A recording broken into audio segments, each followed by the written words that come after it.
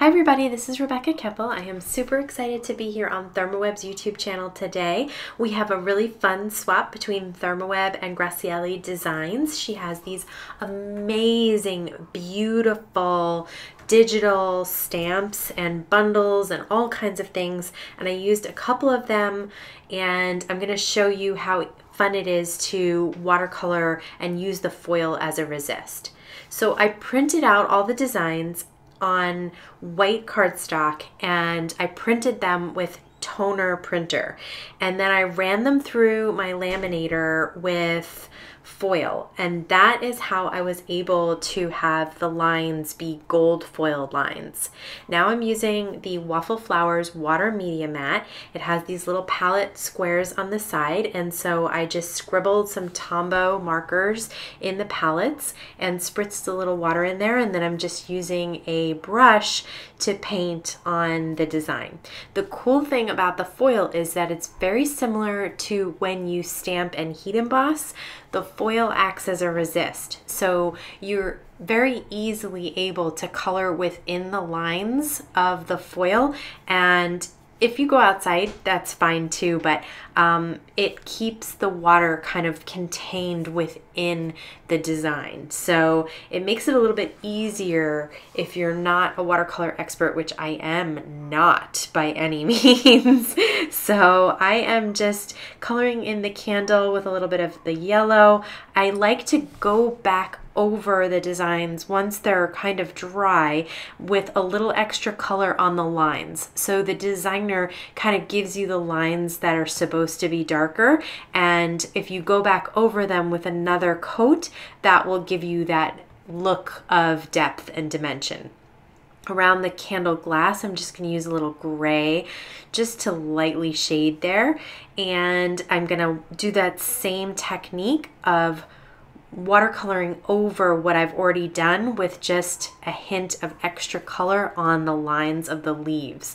That will give you that kind of two-tone effect, or make it look like you have some shading and depth and dimension there. And I'm going to do it a third time on the flower because I really wanted some of the centers of the flowers, or where the petals are kind of folded, or where there are lines or veins through those petals as well, to be darker.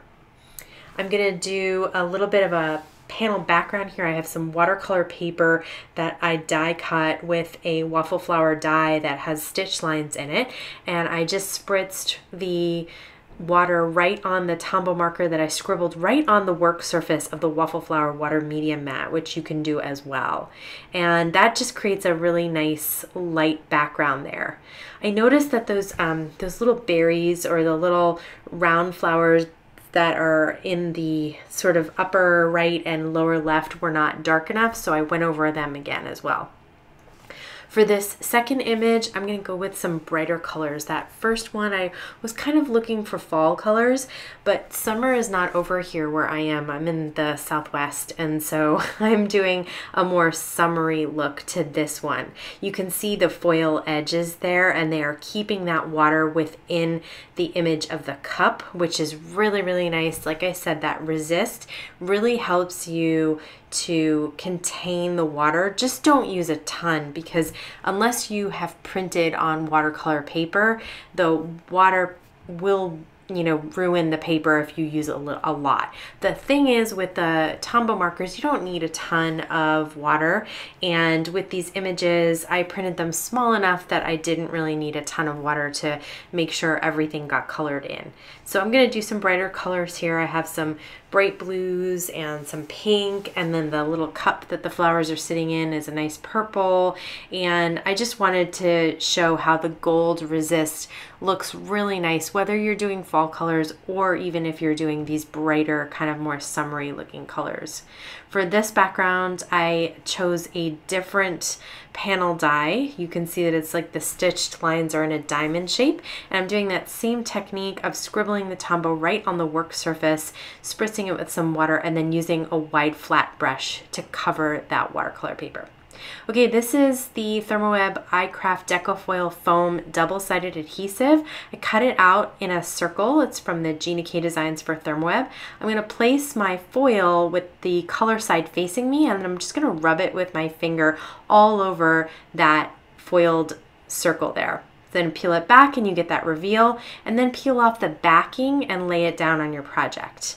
So now I've decided that I am going to use one of the sentiments. I'm just going to ink around the edges a little bit with some Distress Oxide inks. And I'm going to use the remainder of that foam sheet so that all of my dimension is exactly the same. So the foiled circle is that foam adhesive, and I'm using the scraps from that to adhere both my sentiment strip and my image as well. And so everything will kind of have that same amount of dimension, and it's a lower impact dimension. I'm also going to use some flock transfer sheets for the other circle. I'm going to peel off the top there, and I'm going to lay it down onto the flock. So this time the color faces down onto the sticky side of that. And once that's done, I'm going to run it through my die cut machine, peel it off, and then you have a nice flocked circle. Peel off that protective backing and lay that down on my project. So now I have one that's foiled and one that's flocked. And I'm going to use the same idea of using up the scraps of that foam adhesive to adhere my little cup of flowers onto the circle, and then also to adhere a sentiment, which I'm going to ink up with Tumbled Glass Distress Oxide ink, and then adhere that onto a little strip of the foam adhesive. This way I use up all my pieces of foam adhesive. Now I'm using Ultra Bond, which is a really strong liquid adhesive by ThermOWeb, and this is what I'm going to use to adhere down a bunch of sequins and just some shiny things to add a little bit of embellishing to my cards. So for the larger sequins, I actually put a little tiny bit of the liquid adhesive on the back of the sequin and then lay it down. And I was able to easily adhere a bunch of those very quickly.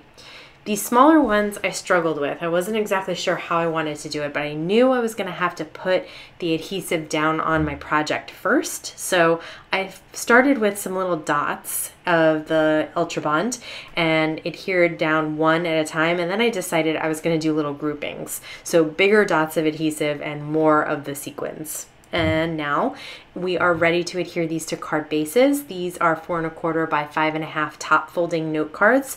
It's really important when you have watercolor panels to put a ton of tape runner onto your card base and then adhere the watercolor panel on top so that any warping that happened will be flattened out by all that adhesive.